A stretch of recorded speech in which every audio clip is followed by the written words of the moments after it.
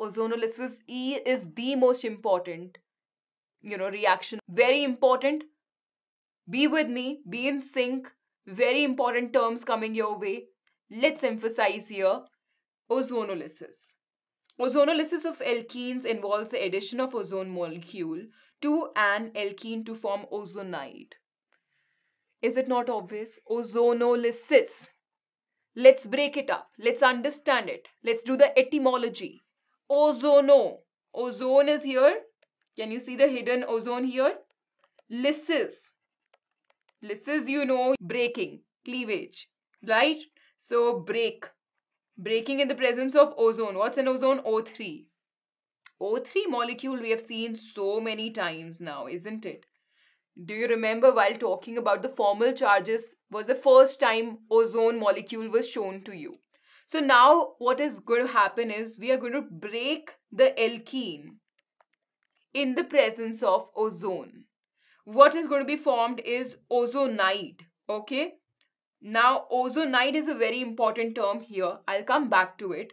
So cleavage of ozonide by zinc and water to smaller oxidized molecules. So zinc H2O is something that you will see written. Very important. You will see that if it's not zinc H2O, something else, it can be, the ozonolysis can be of various types, can be oxidative and can be reductive also. So right here, what is the topic? Oxidation. So right now, the only thing I want you to focus on without wavering, without digressing anywhere, I want you to be focused on three things coming here. First thing, O3 reaction with alkene. Second thing, the formation of ozonide. And the third thing is that this ozonide is further cleaved to give you the small fragments in the presence of zinc water. So what is this? Ozonide is nothing but ozonide is a cyclic peroxide derivative which looks like this. This is ozonide. Cyclic peroxide derivative. Where do you see peroxide? This is a peroxy linkage. So what is it? It's a cyclic. Is it not cyclic? Yes, it is. So it's a cyclic peroxide derivative. Don't you agree? It's a cyclic. It's an you can see a peroxy linkage present. So it's a cyclic peroxide derivative. Ozonide.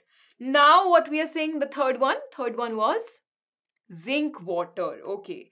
ZnH2O. This is how we write it. Please check. Alkene, O3, ozonide, add zinc water, small oxidized fragments. Check this out. What's happening?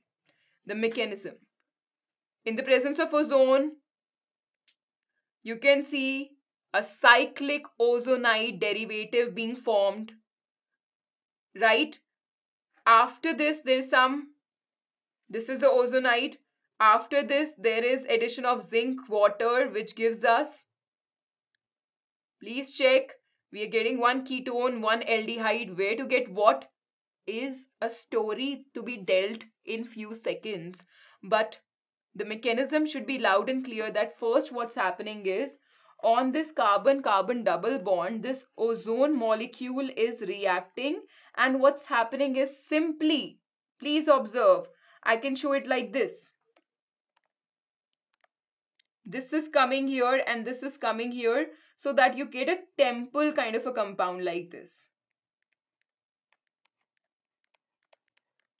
Right?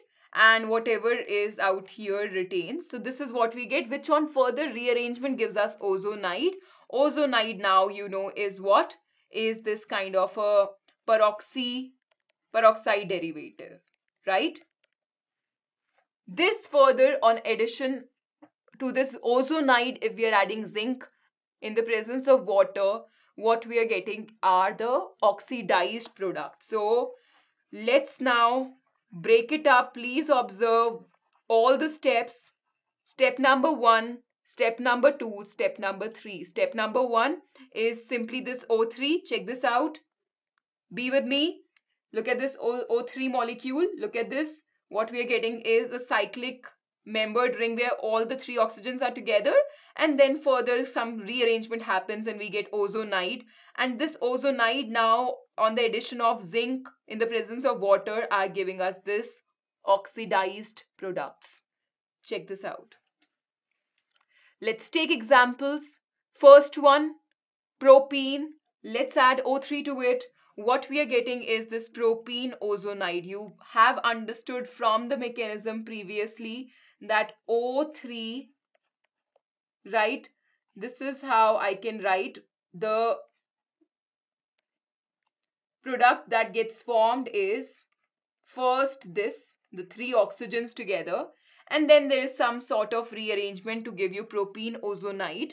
And then if you add zinc in the presence of water, zinc H2O, you get CH3CHO and HCHO. So possibly what's happening is the bond is cleaving here, and what you're getting is a double bonded oxygen.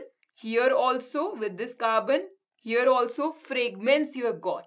Fragments means small part out of a big part. And one of the oxygens which was alone is giving us zinc oxide. Okay, so check this out. If I'm talking about this kind of an alkene, O3, please see. First step is the three oxygens are going to be together like this. And then there is rearrangement so that you get this kind of an ozonide.